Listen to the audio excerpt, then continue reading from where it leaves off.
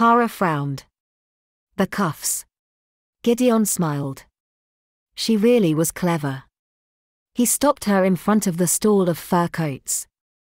Pick one. It is a gift.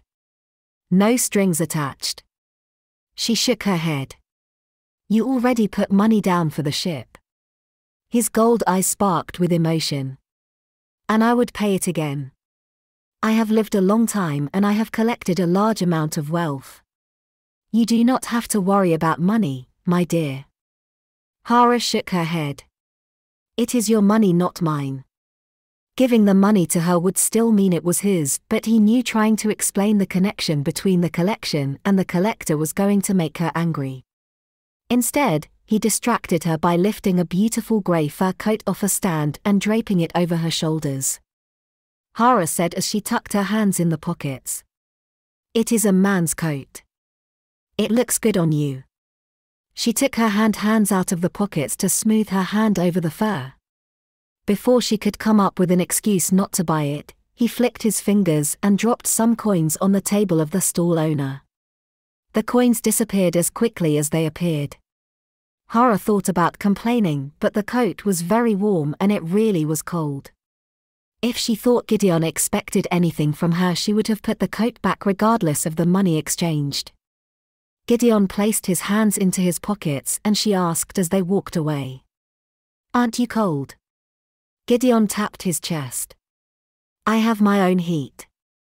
Hara huffed, but didn't say anything about the coat. You are insufferable, Gideon. He grinned at her and said, if that were true you wouldn't be here. Now I know why your mother abandoned your egg. The words were harsh, but there was amusement in her voice. Gideon bumped his shoulder with hers as he said, so I could be free to fly on my own. Chapter 11. They were to meet Moria, their Roshian contact, in a warehouse. Gideon had insisted on coming, and even though Hara was supposed to go on her own, she couldn't convince him to stay behind. It had been another thing to convince Angel, but she had remained behind. Hara hoped that no one saw the clockwork creature curled up in the fur coat's collar. She couldn't very well deny the small dragon when she knew Talon was out there somewhere keeping an eye on everything as well. The warehouse was mostly empty when they entered. Gideon behind her looked around. He sniffed, it smells like tea in here. A voice further into the warehouse said, Darjeeling to be exact. A woman stepped out from behind a large crate. She was an older lady, but still stunning. Her hair up in a loose bun. Her hands were tucked into a large fur coat. The woman added, I was under the impression you would be alone. Hara sighed. He is a dragon, there is no way to make him do anything he doesn't want to do. Moria tilted her head sideways as she studied Gideon. I had heard you spent time with dragons. I thought they were merely rumors. Interesting. Moria came closer. This time her gaze was on Hara. So you are the one who stole my airship.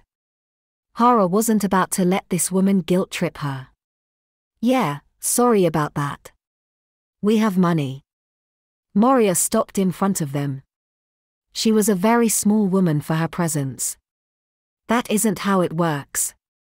That ship was made in our shipyards to play a particular part in our own interests. Selling it to you isn't in our interests. Hara frowned. She had hoped they could buy off the Roshians as easily as it had been to buy off the pirates. Hara finally said, well, I had hoped to settle all this as I'm tired of assassins. Moria's eyebrow twitched and she said calmly, the Rosh government does not deal in assassins. Hara waved it off. I don't care what the policy is for assassins, I just don't want to kill some sad sods because they decided to take a contract on me. Moria pulled her hands out of her coat and laid a roll of paper on a low crate. She asked, do you know what this is? Gideon answered, it is the writ of transportation. Well, a copy. It is very pretty with all that curly letters. All the countries in the world signed it. Moria seemed impressed, then asked, you were there? He nodded. It was a great party. They had quail inside of ducks for the main course. Moria ignored his comments and motioned to the scroll. That also allows for the commission of privateers. The blazing blunderbuss has been commissioned as a privateer. That is our right. We don't particularly like people flying around in our ships and not working for us. So are we going to have a deal here? The blazing blunderbuss has a letter of marque and her job isn't finished. Gideon glared at the woman. Hara said, "Let me have a moment here with my associate and I'll have your answer in a jiffy." The woman shrugged and sauntered off with her hands back in her pockets.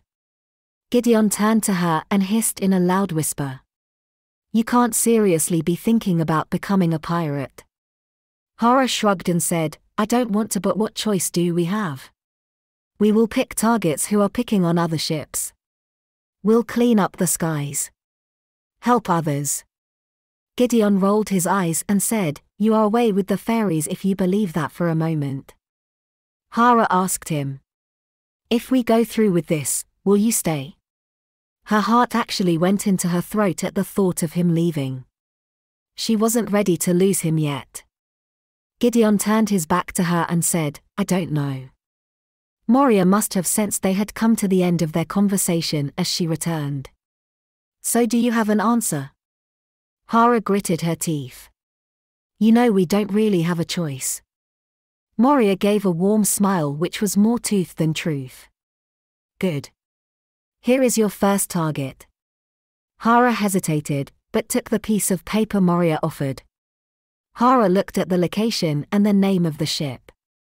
Moria said, "If I don't hear about the demise of this ship, be sure that you will have trouble shortly afterwards." She turned and started walking away and she said over her shoulder, "Kale isn't the only one good at infiltration." If Hara wanted confirmation that the Roche government had been behind the Rochebarkers, she knew now Moria had her hand in that particular pie. Moria added conversationally, "Oh, and your granddad's place is adorable." With that, Moria was gone. Gideon was red with anger. His fists clenched. Hara touched her shoulder where Angel came out to click her concern. Hara asked, "Gideon, I will kill her and eat her.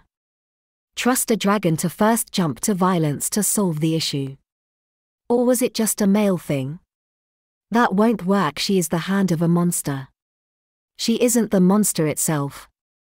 She tugged at him and said, "Come, we need to get here fast, otherwise we are in trouble."